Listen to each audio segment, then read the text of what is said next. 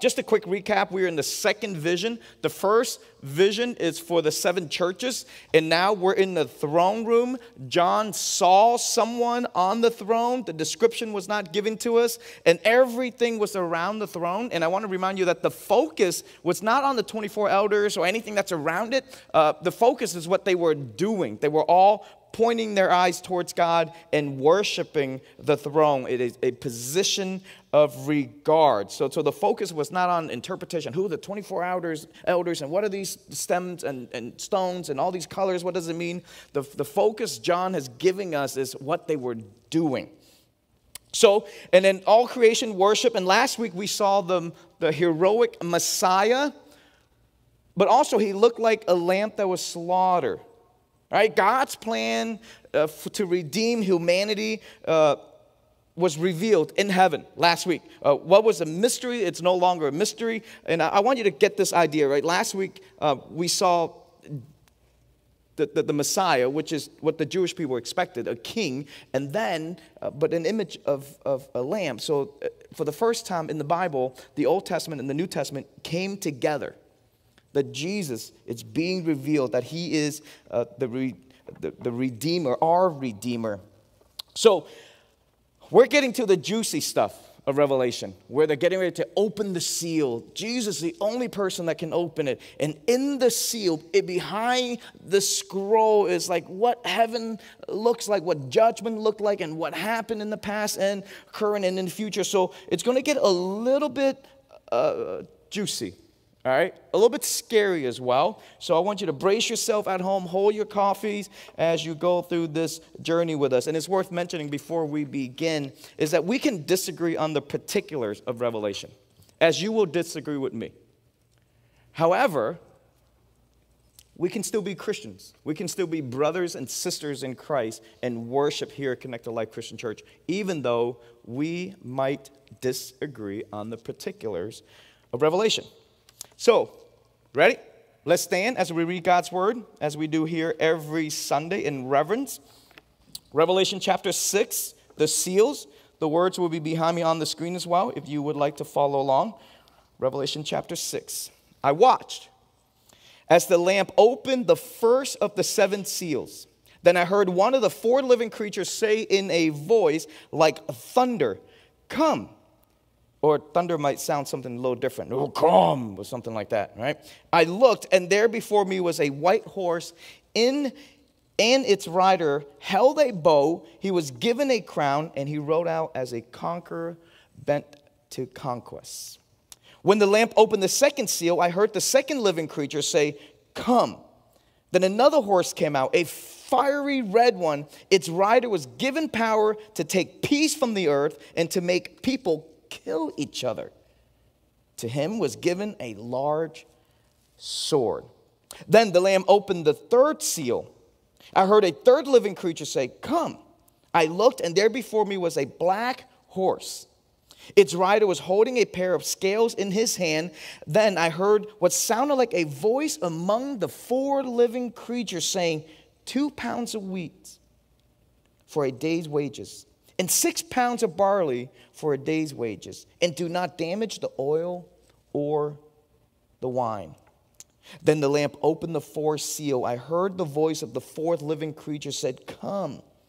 I looked, and there before me was a pale horse, and its rider was named Death, and Hades was following close behind him. They were given power over the 4th of the living of the earth to kill by sword, famine, and plague, and by the wild beast of the earth. When he opened the 5th seal, I saw the altar, and the souls of those who had been slain because of the word of God and testimony they had maintained. They call out in a loud voice, "How long, sovereign Lord, holy and true, until you judge the inhabitants of the earth and avenge our blood?" When each of them was giving a white robe, they were told to wait a little longer until the full number of their fellow servants, their brothers and sisters, were killed just as they had been. I watched as he opened the sixth seal. There was a great earthquake. The sun turned black like sackcloth made out of goat hair. The whole moon turned blood red, and the stars in the skies fell to the earth as figs drops from a fig tree when shaken by a strong wind. The heavens receded, the scrolls being rolled, and every mountain and island was removed from its place. Then the kings of the earth, the princes, the generals, the rich, the mighty, and everyone else, both slave and free, hid in caves and among the rocks of the mountains. They called to the mountains and the rocks, "Fall on us and hide us from the face of him who sits on the throne and from the wrath of the Lamb, for the great day of their wrath has come, and who can withstand it?" The word of the Lord, amen. Whew, you may be seated. If you're visiting with us, there's no jokes in this sermon today. It's pretty heavy, pretty serious, pretty juicy. So we're going to try to breeze through this, and then we'll have the beach barbecue right after. What a good way to finish church today, to have a beach barbecue after a sermon like this. So these are the six seals. He doesn't open the seventh seal until chapter 8. So the first six seals was open. The first seal was a white horse, right? The white horse represents conquest. That's what the scripture described to us. The second seal was a fiery red one, war. The third one was a black horse, famine. A fourth one was a pale horse, death. This is the progression that we see, an escalation of chaos, and the end result is death. Conquest and war and famine, the end result is death. Whoever these four horses or who the riders are, their intentions are clear, and there's no second chances. The day has come. The end is near. And there are a lot of interpretation regarding these white horses, or we call it the four horsemen. You guys might have read it somewhere. You guys might have read the Left Behind series that was introduced to us back in the early 90s. And then several interpretations is that the white horse was actually Jesus. Jesus was sent out first to protect everybody before the judgment comes. And then the fiery red one, the black horse, and the pale horse are God's judgment, sending out after Jesus to judge the world. Another interpretation is that all four horses are good. That's God's judgment. And by this point, everyone that are Christians has been raptured already, that we're going to escape the tribulations. And another interpretation is that all four horses are bad. They're all God's judgment. Everyone's going to be subjected to these four horses, and they're going to judge the world. And then another interpretation is that the white horse is actually Satan himself. Just being disguised in white clothing, like Jesus says, wolves in sheep clothing, and he's pretending to be Jesus, and he went out first, and instead of helping or saving, he ended up judging and tricking the world. And like I said, we can disagree on the particulars of Revelation, and we can still be brothers and sisters in Christ and worship. But what I do want you to know is Revelation is apocalyptic language. Just a reminder, it's revealing. Revelation gives us a scene, behind-the-scene view of what happened, what is happening, and what is going to happen. That's the whole purpose of Revelation. What happened, what is happening, and what is going to happen. And my suggestion for you, and I want you to tune in, and most theologians would agree to this, and it's biblical. It's not something made up or, I think this, that we're just going to take this straight out of the Bible. Most theologians would agree to this, is that the four horsemen represents the purpose of Revelation, what happened, what is happening, and what is going to happen as we wait for the return of Jesus. The four horsemen represent, once again, what happened because of the fall, what is happening as the time we're living in now, and what is going to happen when Jesus returns. Each one of these horses has its own unique description. Conquest, war, famine, and death. Since the fall, creation has always been subjected to chaos. People rule over people. This is not a new thing. This is not a black and white thing. My own country in Vietnam was subject to the French rule for hundreds and hundreds of years. Have you guys heard of banh mi? Vietnamese sandwich, banh mi? Yeah. That's French influence, by the way. Yeah, we have one Californian visiting with us. She's like, yeah, we know banh mi. There's a huge Vietnamese community in California. All right, we know banh mi is French influence, by the way. That's where Vietnamese people got banh mi from, because we were under the French. So human beings has always been subject to chaos. People enslave people. People go out to war. A famine always had happened throughout history. You can Google that now and see throughout history the disease, and we couldn't figure out why it was happening. The first four seals reveal to us the result of human rebellion, life without God. We see it before us. We see it in front of us, and our children will see it if Jesus doesn't return by then. Everyone was, is, and will subject to this fallen world, Christians and non-Christians. And Paul pointed out this view to us back in Romans. Romans chapter 8, verse 19. If you have a Bible, go ahead and turn it there real quick.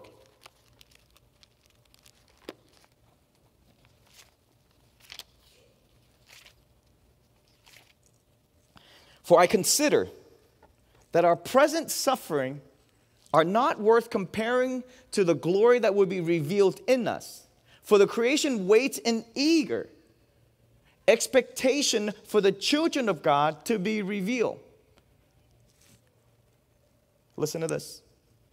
For the creation was subjected to frustration or futility, another interpretation, not by its own choice, but by the will of the one who subjected it, in hope that the creation itself will be liberated from its bondage to decay and brought into the freedom and glory of the children of God. I can envision and imagine this, right? Like right when Eve, which we can never have a clear picture of it, but right when Eve bite into the apple, the four horsemen was released from heaven. This is chaos. This is sin. This is what it's going to look like until the return of Jesus. And Paul has to put this in picture for the people that he was preaching to, that since creation of the world, we've been subjected to this kind of chaos. There's nothing new. We think that we are experiencing persecution or bearing our cross when someone disagrees with us on social media, or we're boycotting a certain store, or our friends stopping talking to us because we have a certain view of the scripture. We think that's facing persecution. The guy who wrote Romans chapter 8, verse 19, and most of the New Testament, he was beheaded for the cause of Christ. What we just read, I consider that our present suffering are not worth comparing with the glory that will be revealed in us. That line, what we just read, the guy that wrote it was beheaded for what he wrote. That's persecution. We think we're going to go through persecution. Christian has always been persecuted. Disease always happened. War always existed since the fall of humanity. We've been living in chaos in the Bible and outside the Bible. Human has always been hostile to each other, regardless of race or economic levels. God communicated to us through history, through the scripture, through nature, through all of creation, through his prophets, and through miracles. And he says, I am your God. Nothing else is working out, isn't it? Not your kings, not your queens, not possession, not anything in life that you can earn or take, whether by force or just simply inherited. Nothing worked out. He says, I am your God.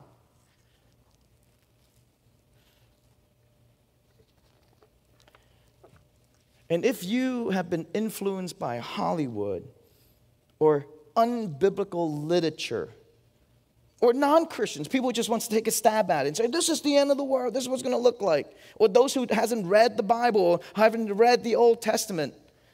And we've been getting these images from TVs or books that we read in our head, what Revelation would look like. It can be scary. But if that's all the images we have in our head,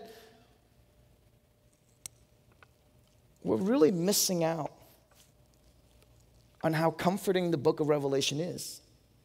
The promise from God, his promises to us. Remember last week the scroll, and John wanted to see a little bit more, and he wept because no one can open it. And it's Jesus, the only person that can grab the scroll, and said, I'm going to open it. So therefore, Jesus is our salvation for all believers. The scroll contains, I want you to hear this and take this home and take this to the bank. The scroll contains inheritance from God to us. Not judgment, not these scary images that you have been ingrained in by Hollywood or some TV show or some books you read that's not in the scripture. Listen to this, verse 9 and following. Let's bring that up real quick. When he opened the fifth seal, I saw under the altar the sounds of those who had been slain because of the word of God and the testimony they have maintained. They called out in a loud voice, how long, sovereign Lord, holy and true, until you judge the inhabitants of the earth and avenge all blood? Then each of them was given a white robe. You're picking up what I'm putting down here? You're reading carefully what Revelation is it's revealing to us in this fifth and sixth seal. It says, look, they were calling out to God. They were all given a white robe. They were under the altar. And next, then each of them get given white robe, and they were told, wait a little longer until the full number of their fellow servants, their brothers and sisters, were killed just as they had been. So there's this time where God knows the timing. We don't know the timing. I watch, he opened the sixth seal. There was a great earthquake. The sun turned black like a sackcloth made of goat hair. The whole moon turned blood red, and the stars in the sky fell to the earth as figs dropped from fig tree when shaken by a strong wind. The heavens receded like a scroll being rolled up, and every mountain and island was removed from its place. Then the king of the earth, the princess. So those who are in charge, those who think they got life figured out, those who say, I have everything, you should listen to me. Or the princesses, those who are manipulating, the generals, those who thinks they can rule over you, the rich, those who thinks they have it all, they don't need God, the mighty, those who thinks they're too strong for God, who walks around thinking they don't need God, they can go through life by themselves, and everyone else, both slave and free, the poor and those who are subjected to other people, hid in caves. That pretty much covers everybody. And among the rocks, the mountains, they call to the mountains and the rocks, fall on us and hide us from the face of him who sits on the throne and from the wrath of the Lamb. For the great day of their wrath has come, and who can withstand it? And if you just read this part, it can be scary. Earthquakes. The star is going to fall into the earth. Heaven's going to be rolled back. The souls of those who have been taken to sleep. There was a great chaos. And if that's all you read and that's all you've been listening to Hollywood or the books you read or some YouTuber, yes, it can be scary. And we completely miss out on the two parts. They called out in a loud voice. They were given a white robe. And the one that were crying out for help were those who are not in Christ. And I present to you believers when that time comes, and it's going to come. We don't know when that time is going to come. So stop trying to guess it. But know this, when that time comes, believers worship. The world worries because we are sealed by the King and comforted by the Lamb. Amen? God's people under the altar having a conversation with God. God, how long? When are you going to do this? And God says, wait a little longer. And they were given a white robe. Who was scared? The people who didn't know God, who were thinking they got life figured out and in charge of everybody else. It says, then the kings of the earth, the princes, the generals, the rich, the mighty, and everyone else, both slaves and free, hid in caves among the rocks of the mountains. And the question was, who can withstand this? It's a good question. Who can withstand this type of judgment? I put this on Facebook yesterday and said, hey, we want you guys to read this before church tomorrow. And someone read it and they said, no mercy? I said, well, tune in. So I hope you're tuning in, all right? If you are watching, I'm glad you tune in. If you're not, it's okay, all right? Who can withstand this? This is a good question. All of us in this room, are we going to go through this? Is this going to happen to us? Are we going to experience this type of tribulations? Well, the answer is in chapter 7. Because the seventh seal hasn't been opened yet. He just opened the first 6 seal. The answer to your question is in chapter 7. So turn your Bible into Revelation. Back to Revelation chapter 7.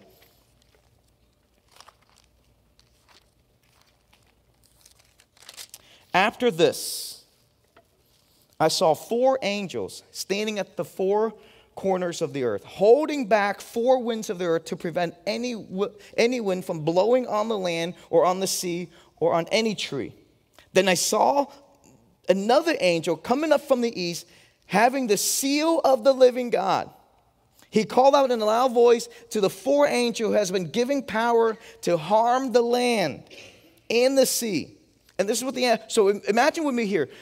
As judgment comes, there are winds coming, and then the 4 angels were sent, will held back the 4 corners of the earth. Remember, this is imagery. This is apocalyptic language that we don't simply use anymore. It's revealing something behind the curtain for us, right? So 4 angels were holding back the 4 winds, and then the angel came with the seal. Remember the seal that no one can open it except Jesus Christ? He came with the seal. This is the future. This is what's going to happen. Came with the seal and said, do not harm the land or the sea or the tree until we put seal on the forehead of the servant of God. You should be encouraged by that verse.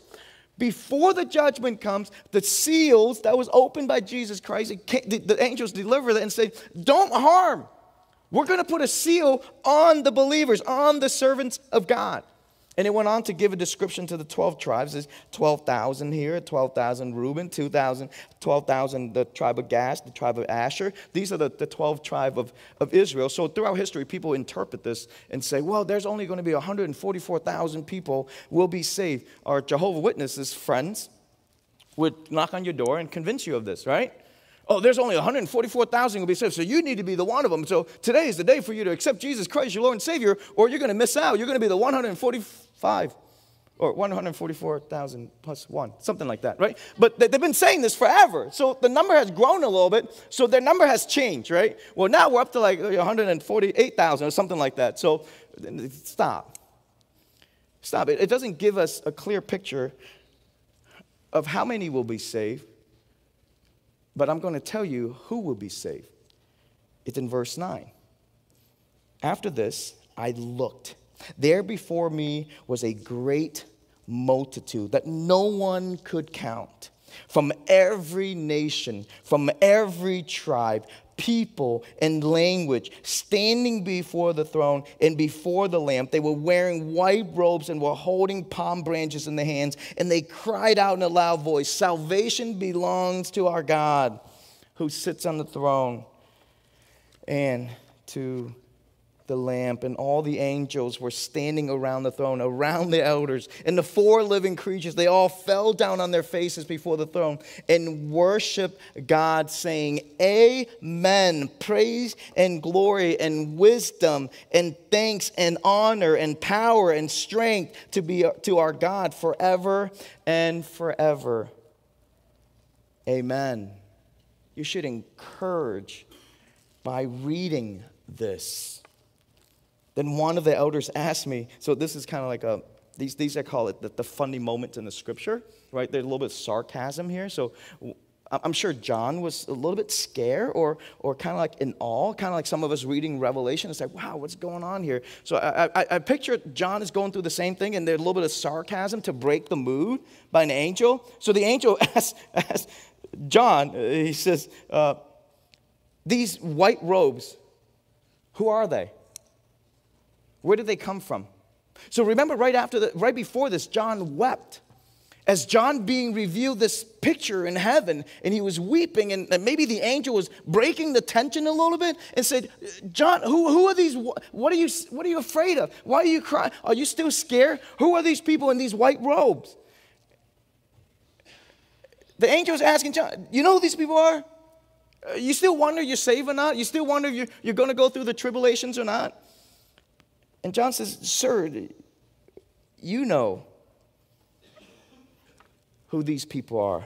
And these are the most comforting words to you and I in the scripture. He says, these are they who have come out of the great tribulation. They have washed their robes and made them white in the blood of the Lamb.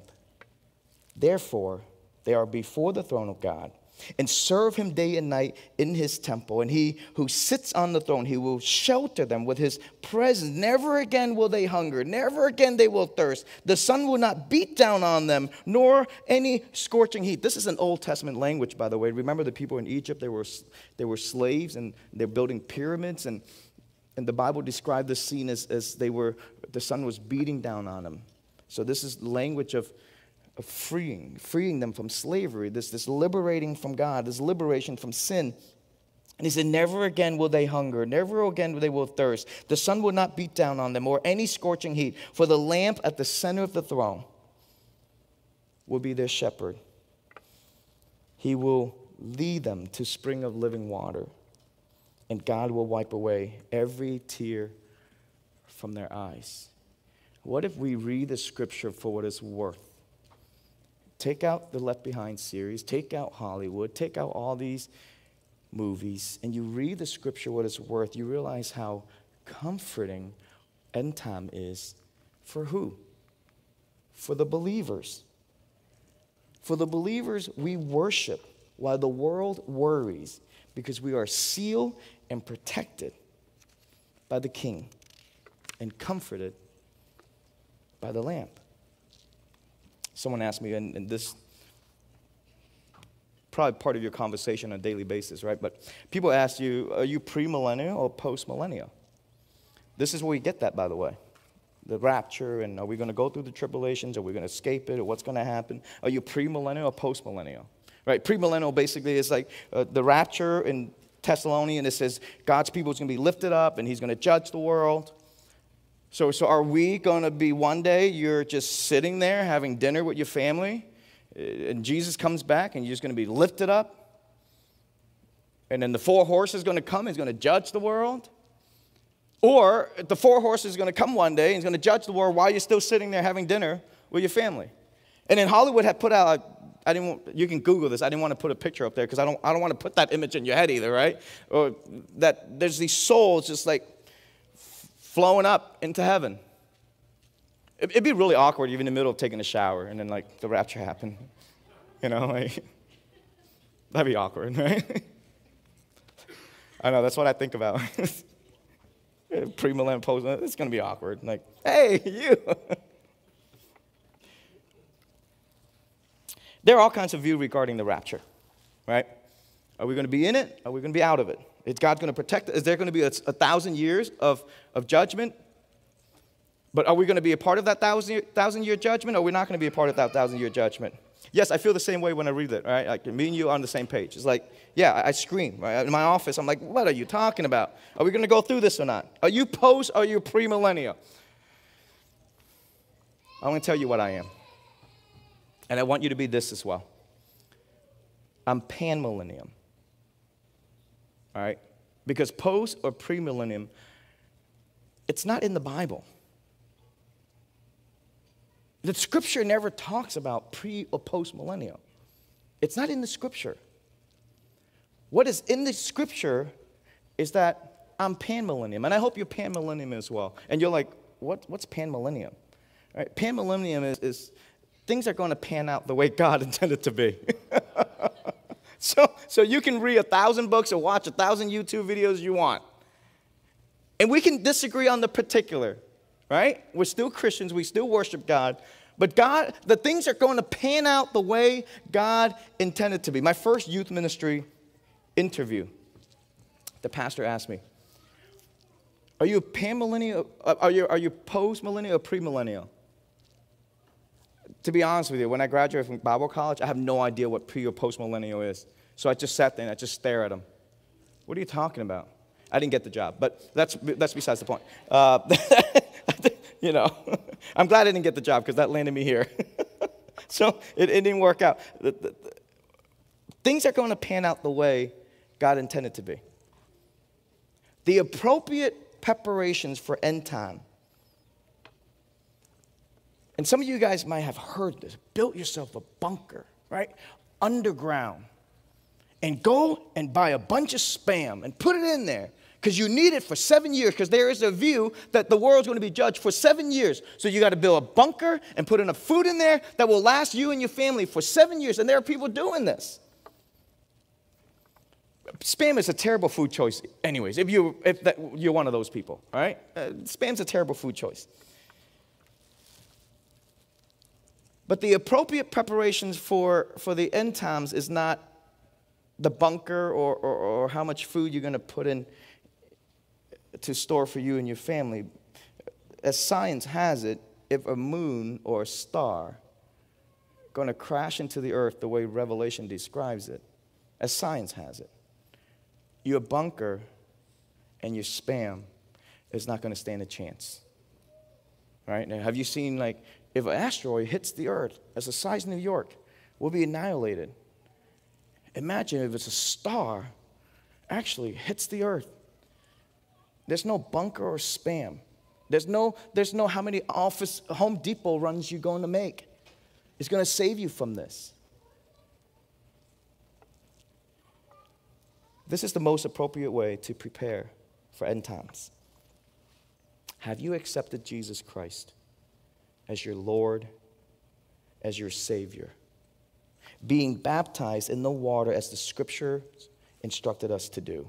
In the name of the Father, and of the Son, and the Holy Spirit, according to the Scripture. Because from what I read, for the Scripture, for what it is worth, it's pretty plain and simple. And he said, in chapter 7,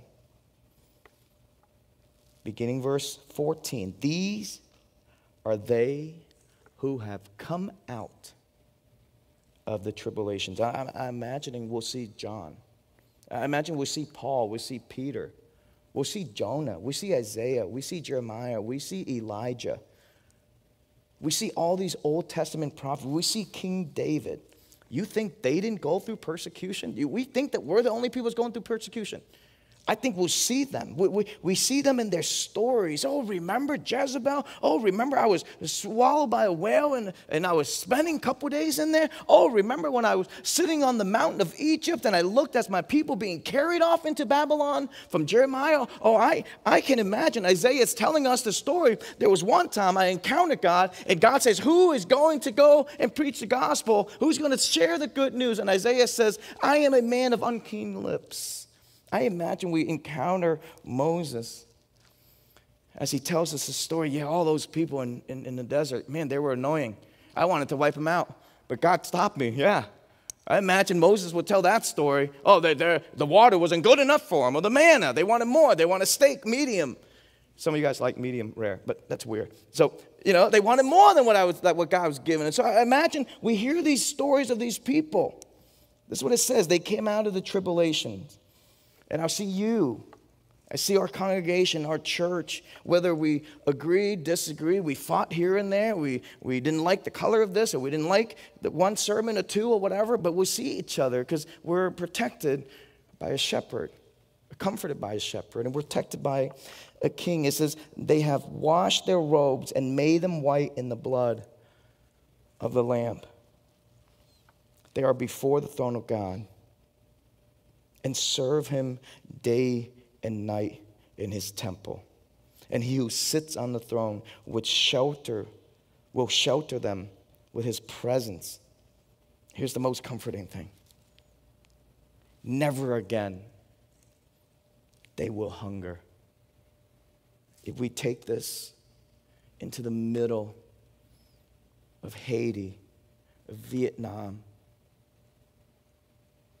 talking to children and parents and say, you will never hunger.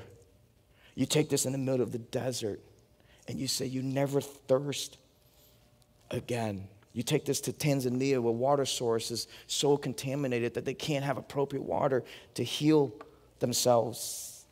You never thirst again. You take this to the middle of some of the places in Amazon and said the sun will not beat down on you or any scorching heat because Jesus, the lamp at the center of the throne, will be your shepherd. He will lead them to springs of living water, and God will wipe every tear from their eyes. The first vision of Revelation was to comfort the church, the victorious church. I don't know if you remember that or not. At the end of every letter to these churches, he says, to the victorious, to you, things going to work out because you are in Jesus Christ. Believers will worship. The world will worry because we are sealed by the King and comforted by the Lamb. Amen.